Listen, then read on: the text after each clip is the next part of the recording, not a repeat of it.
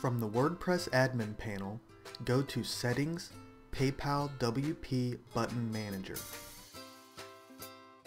Optionally, check the box under the General tab to enable the debug log and click Save Changes.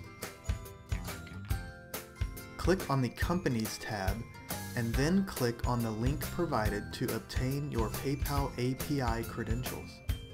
For this video, I am setting up a PayPal Sandbox account, so I will click the Get Sandbox API Credentials link. Log in to the API Credentials tool using your PayPal account. Your API credentials for the PayPal account are now displayed. Copy and paste the API username, password, and signature from the API Credentials tool into the corresponding fields in the PayPal Button Manager account settings.